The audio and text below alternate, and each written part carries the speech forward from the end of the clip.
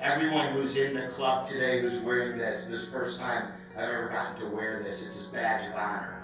We feel great, we are cancer survivors.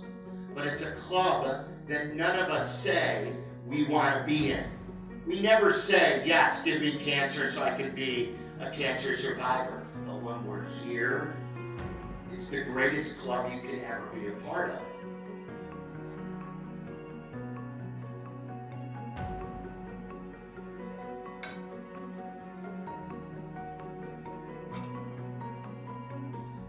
Tears started coming down my face because I knew right then, the way she was reacting, that I had some form of cancer.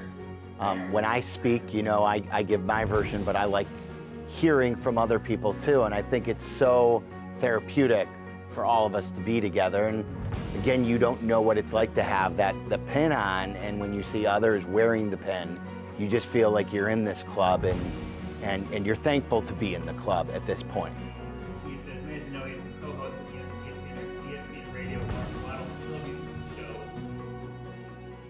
Not always mean physical healing, but it can mean emotional healing as well as spiritual healing.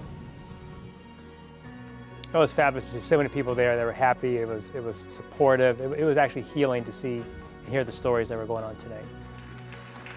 Anyone who works here. So said to me, you know, you've done a lot for the hospital. I haven't done anything for the hospital. The hospital is done for me and for my family, and for my children, and for you. And this is why I love this place. And I'm proud to say that I'm a cancer survivor.